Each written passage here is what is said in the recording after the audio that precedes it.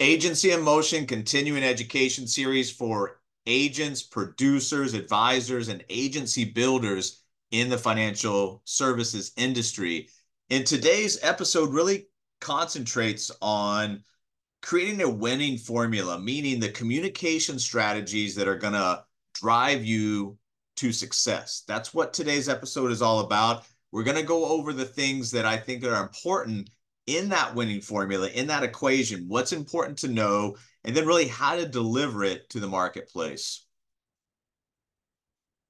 Remember, you guys, that you have a personal plan. So we're talking about a winning formula and a communication strategy. This is about helping people in the outside market get what they want and also help fuel what you want. For your personal vision, what you're trying to accomplish, it all just reverse engineers back to that personal plan, which means that you as an advisor, agent, producer, whatever you consider yourself, financial coach, you need 12 to 15 appointments per week. Now, if you look at that number, it's not working you into an early grade, but you need to understand out of those 12 to 15 appointments per week, what exactly is an appointment? It's not just a random conversation with a random person and having a random outcome, which is probably nothing that you want or need. An appointment is actually someone with a reason to do something. It really doesn't matter. On the partner, the client side, you can look at both sides of the fence. But if you're having 12 to 15 appointments per week, and each one of those appointments is with somebody who has a reason to do something, this is going to fuel your business. So that's what we're trying to set up. And the communication strategies are all designed to lead you down a path to have these appointments with qualified personas each week. Now, a common misconception real quick is, if I'm not doing the education, if I'm not doing the sales, I'm just doing the marketing, this doesn't pertain to me. Well, it definitely does, because as an appointment setter, you have to get this many appointments on an educator's calendar, because once again, if there's no input value coming in, there can't be any output value or yield on the backside. So it doesn't matter where you are. And, if you're working a virtual assembly line with other people who are helping you out, you've got to be able to manufacture this for yourself, manufacture it for other people to get the engine of growth going for your business. And we always compare it to this analogy, and it's pretty simple to understand. If I open a savings account, I put money in my savings account, I go to make a withdrawal, it's there. If I open a savings account, I make no deposits, and I go to make a withdrawal, I can't get upset that the bank's not going to give me any money, right? Pretty easy to understand. It works the same way, like we were just talking about. You have to have some input value on the front side if you're going to build your business. The input value comes from exactly what we're discussing today, which is communication. And once you understand communication, what's the winning formula? What are the strategies that are going to help me drive success in communications that are going to lead me to the appointments and lead me to the growth of my business, but also the growth and influence of my mission, which is to help people, give them a chance not to survive, but thrive in this financial environment. You've got two ways to communicate, and this is really, really, really important. We've gone through this before to understand the differences in these two things. Marketing is more of a direct communication. And, that could be paid marketing, it could be organic marketing, but it's more of a direct communication. Networking is more of an indirect communication. Both of these are effective, and you need both of them for a winning strategy in terms of creating that winning formula for communication. But you need to understand the differences and then work on perfecting your game at both of these. I find networking something that I like to do a lot more than marketing. So most of my marketing comes from paid advertisements that I'm doing. The networking that I'm doing is just talking to people. Once again, it's really, really easy, the communication strategies, if you learn how not to be so self-absorbed with what you're doing. Be curious, ask questions, and those questions can come, and we've kind of compared this to a blind date before. If you're out there talking to people, don't just overwhelm the conversation with me, my business. It's all about, hey, what do you do? How long have you been doing it? What do you like? How's business? You got any big goals or projects that you're working on? How's your business holding up? Or how's your job holding up in this new financial environment? There are tons of questions that you can ask. You find ones that you like, continue to ask them over and over again. What does that do? Well, we talked about this before. If you actually show interest in other people, it's going to build interest in what you do, because at the right time, depending on the answers to those questions, you're going to be able to identify a problem and then usher in a solution and an action step to that. It's a very, defined framework. It's an art form that you guys have to learn. And sometimes those questions can be reflective questions. So sometimes they're just like conversation openers, getting to know somebody. Sometimes it's reflective questions. So these are great questions to ask somebody. Hey, I'm a financial coach, financial advisor. If you don't mind me asking, I'm just curious. If you could give yourself financial advice 10 years ago, what would you tell yourself? And let them talk, guys. It's going to be the same thing. I would have bought this stock. I would have done this. Well, now we've got them talking, we've got them reflecting, and then what happens? Well, guess what? I personally, none of us can do anything about the regrets of the past. That's in the rear view mirror, right? So what we're doing is we're bringing these up to help them identify and understand that can't do anything about the past, but we can make different choices today, good choices today, so that those regrets don't start to pile up tomorrow. So if you get 10 years in the future and you have that same question, there are far less regrets financially that you have, will bring up. And then the other thing is to look in the future. You can look in the past with regrets, or you can look into the future, because this is going to help you guys identify where a particular partner or a client prospect really is, because this is going to identify, do they have goals? Are they worried? Do they have an idea where they're actually trying to get to? So once again, depending on what the answers are here, you can interject yourself at the right place at the right time with the right information that's going to help them understand how you can get them to a desired endpoint, or how you can get them away from something that they're trying to avoid. So remember, questions can be simple, questions can be reflective, questions can be forward thinking, but it's all designed just to get them talking. If you get the other side talking, you are winning the communication strategy, because all you're going to do at some point in there is connect the dots. Hey, based on what you're telling me, you're trying to accomplish this. You're really afraid of this. You would be life-changing if this happened. Connect the dots, show them how to get there and what they need to do and how you fit into that overall picture. If you do this successfully, then your business is going to start to boom. You're going to have an affluent business. You're going to have a lot of people in different cycles of communication. You're going to stop doing what's a real big error on the front side, which is putting too much value on the leads that you generate. Lead generation is very important, but each one of those leads that you generate doesn't have so much value unless you're not creating enough of them. When you're connecting the dots, you just become, in a position where you are sorting people. It's a lot easier to sort people than try to, sell people, recruit people, pitch people. You're just outlining, once again, what you hear in that conversation. In the conversation, you're not writing down, pages and pages of notes. You're writing down those key items. Wants this, wants to avoid this, would really like this. Those are the things. And then you're highlighting those. How are you going to help somebody get what they want or avoid getting where they don't want to get to? Remember, the power of possibility is enormously powerful in your communication. So when you're talking to people, when you're talking about creating that winning formula, the communication strategies that are going to drive success, you need to learn how to ask questions, get people talking, interject yourself at the right point. But you need to understand there's two main factors in the power of possibility. Number one is you, your clients, your partners, your prospects, everybody needs to be aware of possibilities. And then number two, they need to start living their life with possibilities and potential. Remember, having a plan of action, having an execution of that plan, getting us somewhere we want to go is one thing. Drifting, having no plan, going somewhere, it's the unknown. It's not going to be anywhere that anybody wants to get to. So understand how to open conversations, continue conversations, and then finally direct conversations where you need them to go. Remember, it's not these big altering, huge life changes. It's about the cumulative effect of our little choices, not doing this, doing more of this, whether those are negative or positive, it's going to have that bigger negative or positive impact depending on what those are. So when you're talking to people, people fear money. And when you're talking to them, you have to help them understand small changes in what they do, unlocking the power of their money, not getting ripped off by the banks. These are all small changes, and the cumulative effect of those changes can be very, very, very powerful for your clients. One of the things that we teach, and one of the things that you have to help the other side understand, is when somebody says, hey, I'm not saving for retirement, I'm not accumulating assets, I don't have any money. Well, why don't you have any money? Why are you not paying yourself? Do you understand the high cost of waiting?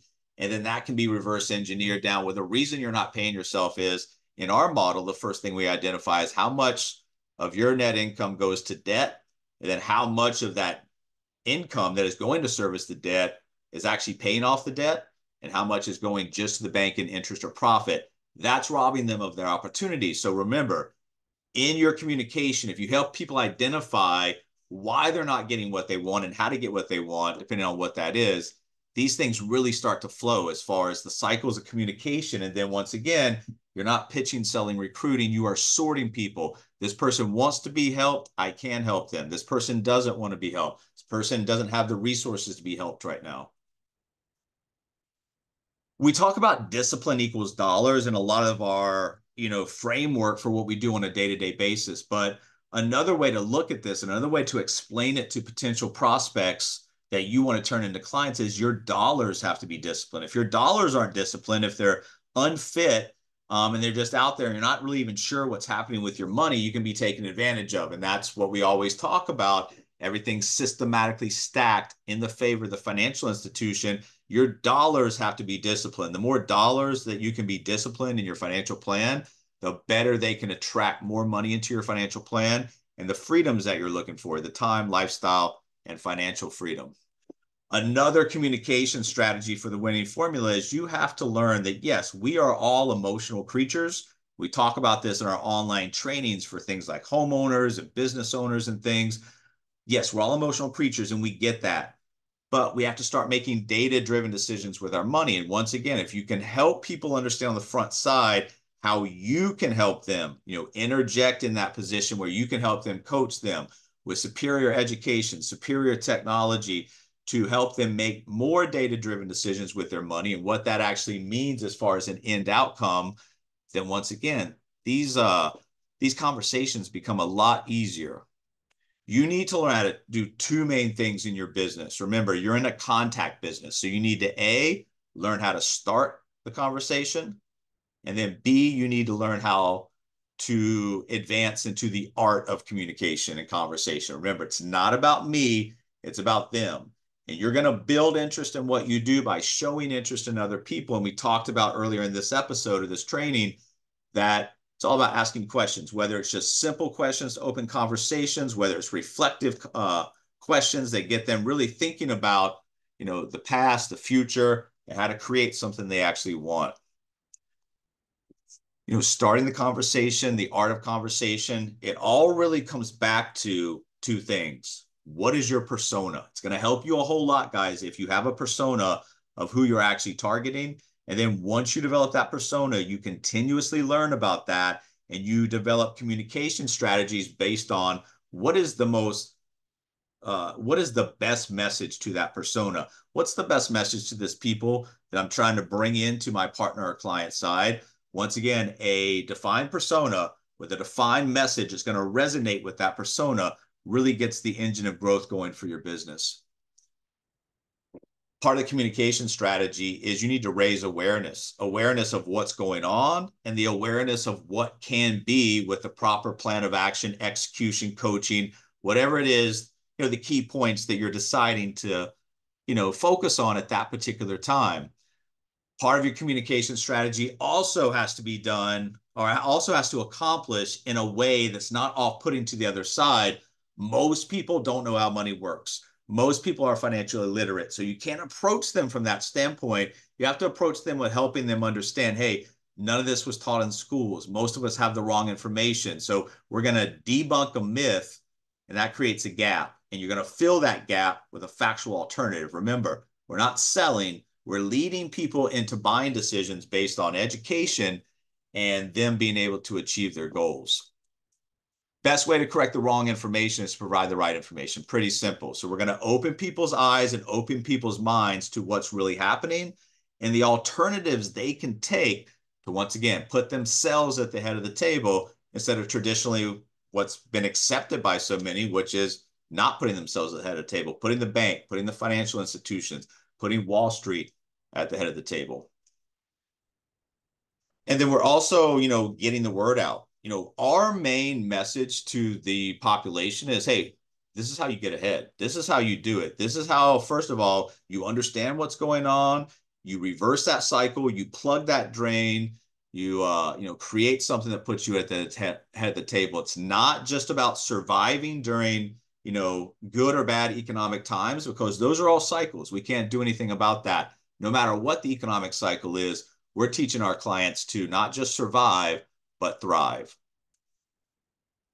And you can also, in your communication strategy, really benefit yourself and your message and your business growth by understanding and being able to clearly, concisely, articulately tell people why your organization does what it does. What we do is timely, valuable, it's needed. Package that up in a way, because most people, especially the younger crowds, are going to buy into your mission, buy into your why before they ever buy into anything else that you're trying to give them, whether it's free education, free guides, it doesn't matter. They're going to buy into your mission, your why first. Understanding that the message is important, is timely, it's valuable, it's needed, because everybody has a choice. Being a sucker is a choice. Not being a sucker is also a choice. So, we don't get to choose whether or not we participate in the money game. We get to choose how we play, and how we play is going to end up, with a determining factor of whether we win or lose this money game. Your communication strategy also needs to incorporate the fact that, I believe the American dream is still alive and well. It's still a game. The rules of the game have slightly changed. So once again, if I'm talking to somebody on the front side and they don't believe there's any way to accomplish the American dream in today's society, that's not a qualified person on my persona. It's not who I'm looking to work with. So understand, going back to the persona, understanding who you're trying to talk to, why, and what that end outcome is going to lead to in that persona, comes to the fact that, this is what most people have today. Too much debt, not enough wealth. Unfortunately, that is either a conscious or an unconscious or subconscious choice made by people. So what we try to teach them is, hey, the rest of society is struggling. If you want to be with the herd, inside that herd mentality, and get the end results of the herd, that's fine. Unfortunately, that's the best plan of action for you. But we can take you down another route. It's called debt to wealth. Whatever your message is to the marketplace, you need to help them understand how you are the person not providing just a solution, but you are the person providing the solution that works best. This is how you increase the flow of your pipeline. We've used this so many times, but this is a very, very important pyramid, because the rapport, trust, and credibility can be accomplished in a number of different ways. Online material, when people look you up, the material that you're leading with. But once that's accomplished, however that's accomplished, somebody feels comfortable enough to give you the information, what we were just talking about, getting them talking, because if they're talking 70% of the time on the front side, you're talking 30%, that's a good ratio, because in that information, it's going to uncover a problem. That problem now will lead you to, uncovering the solution, the action step. If you manufacture this pyramid and you reverse engineer all this, dissect it backwards, components of this pyramid equal mastery. You get good at this pyramid, you get good at increasing the flow of your pipeline, and then you're not getting so emotional about the end outcomes, understanding that you have a factory-like pipeline in place with a communication strategy that's going to lead and drive you to success. When you are communicating with people, there's two sides of it. What motivates your audience? There's the pleasure of feeling good, and there's the avoidance of pain. So it's the carrot versus the stick. And, most of the time, avoiding pain is a stronger motivating factor. But once again, don't come in prejudging situations. Let those questions, let that communication, let those conversations uncover how best you think it is. Some people need the carrot, some people need the stick. Understand that it's not going to be 100% of the time, either way. That's going to come from the communication that you have. And then at some point, somebody wants something, somebody desires something, somebody would be life-changing if this happened, or somebody doesn't want something, somebody really wants to avoid something. At some point, you're going to interject yourself in the conversation. You're going to start to negotiate. You get what you negotiate. So starting a conversation and then the art of communication, and then finally on the backside, the art of negotiation. That's really the winning formula. That's the communication strategy that's going to drive success. Learning the art of opening conversation, starting that conversation, and then within that conversation, the art of opening, continuing, directing, the finally negotiations. Negotiating with the prospect to help them understand how they can get what they want by taking the next action step. Whatever that call to action is, that's the final step right there, guys. And then the key tips in your communications is, especially if you're in the money game, people fear money. So always, always, always anticipate the resistance on the front side. So your job is to get your prospect talking. Once again, that's the most important thing on the front side about their goals, about their problems, what they want, what they don't want. And then your job is to sell the appointment, sell the education, not the product or the service.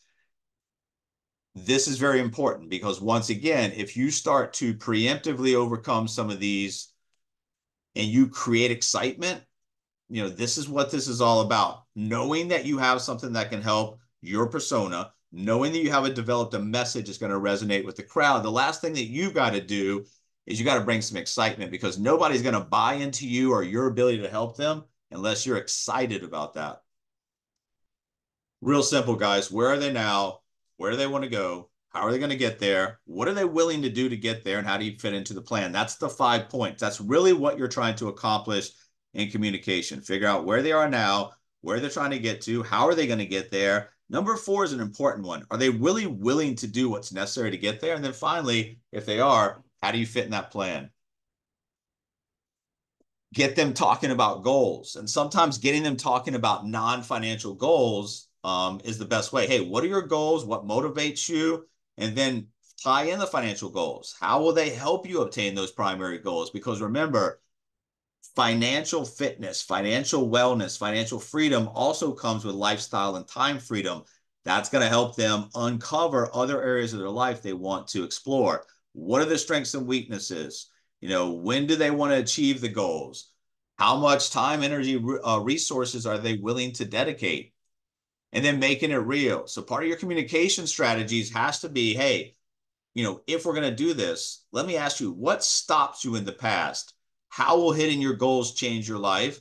And then once again, if this is going to be life-changing, what are you willing to do to make it real and make it sure that we get it done? Part of communication strategy also is helping people understand that this isn't just an open door policy. We're not just accepting everybody in, because we invest time, energy, resources into our clients. So we have expectations. And part of the disqualification process or qualifying them is to help them understand, hey, this is what we do. This is how we're going to help you. But if we put time, energy, and resources into you, we have expectations. This is what we expect of our clients, of our partners. Can you fall in line? Can you do this stuff? Because if they can, great. They can't, it's disqualifier. Also, your communication strategy, I help people understand without them asking, hey, why would somebody not be successful working with you, working with this plan of action, working through this conversion process? Well, having no financial plan. Remember, if somebody doesn't have a destination goal or a dream, they don't know what that is. They don't need us. They don't need our help. Not understanding the risk in the financial plan, breaking the rules of your financial plan for X, Y, or Z, the inability to act, react, or adjust to a changing environment, falling in love with mediocrity, failure to realize that it's really up to you, failure to learn from past mistakes, and no consistency. So I'll preemptively come and say, hey, this is why, the people that small percentage of people that have not been successful with me, this is what I mainly see is the issues and problems. Remember, the best defense is a good offense. So preemptively in your communication, if you're working with a defined persona, you're going to get to learn a lot about that persona, their fears, their dreams, what their problems or issues are, and you can preemptively go into the marketplace and conversations, overcoming those before they ever come up. Remember, it doesn't matter whether it's 1 minute, 10 minutes, 3 hours, 3 meetings. When it's time to move on and you've disqualified it, don't hold on to prospects. You're wasting their time. You're wasting your own time. It's a disservice to both parties. So part of the communication strategy and the winning formula is understanding that doesn't matter when it's disqualified, when it's time to move on, that we actually adhere, and we accept that. Does somebody have a plan in place? And this is once again going back to talking them through, are they willing to do what's necessary to get what they want? Because this isn't just about having a wish. Everybody can make a wish. A goal without a plan is just a wish. So are we wishing for something to happen? Are we putting together a plan of action and execution? Because I don't want to work with people who wish. I want to work with people who have a plan of action and execution that I can help, get through that plan and get to that desired endpoint.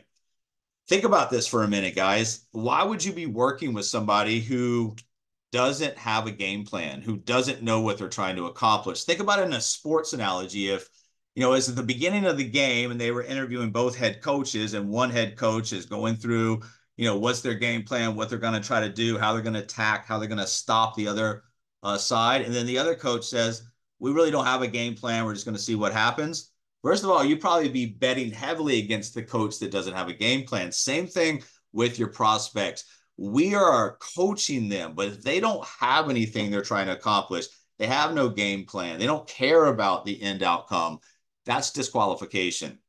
People are on the move and money is on the move. You need to understand how to effectively communicate with both the people and the money that's on the move. And then finally today, we're going to end this. We talked a lot about the client side. It works on the partner side as well. The first thing that you have to decide in your communication strategies is on the partner side, if you're doing agency build out, what is your primary motivation in recruiting? Are you recruiting to sell people products, or are you recruiting to help with what you're trying to accomplish? This is why I recruit, guys, people that are going to help me with the mission, help me with the national distribution model. I'm looking for dedicated distribution partners. Through that process, sometimes recruiting itself can be very, very exciting. One partner can have explosive growth, but many times in recruiting, what you guys are going to experience is that it's a very, it's a hard thing to do. It's a very defeating experience, but you can't get too high. You can't get too low. Understanding that the right people, once again, if I have a partner persona, I'm going out with a certain message into that persona. The people that I attract, I should get better and better and better at what I do, but it can be a frustrating experience, dealing with getting excited about a partner, bringing them in and having them do absolutely nothing. Once again, you can't control anything, but you can control the communication strategy on the front side, the disqualification, the qualification process of new partners to make sure the people you're bringing in are qualified and they have the framework that you guys set up of the expectation of a new partner. What makes a partner successful? What will make a partner not successful? The more of those things that you can get out of the way earlier on in the conversations will help you on the end, because you're not putting so many time, energy, resources into people who really don't deserve it. At the end of the day, guys, the communication strategy, the winning formula, is about understanding value, the value that your education brings, the value that your technology brings, the value that your coaching brings to the table. What's it worth? What is an end outcome worth to your prospects? That's what you need to center the conversation on. And remember, from a partner perspective, there's going to be a value point. There's going to be disruption of what we do, whether it's a virtual business, or whatever the value disruption is in there. We're creating powerful digital franchises in the financial industry, in the money business. This is an opportunity to allow somebody to work from home, living their dream lifestyle, but also, once again, one of the things I really look for in partners is mission-based. Do they understand the need to bring financial literacy, to bring financial wellness, to bring financial freedom to as many people as we can influence? Because if they are aligned with that mission, it's going to be far easier for them to get past that learning curve, get past that initial hump, and be a productive, contributing partner to your business. Agency in motion: building, operating, and managing agencies in the digital environment.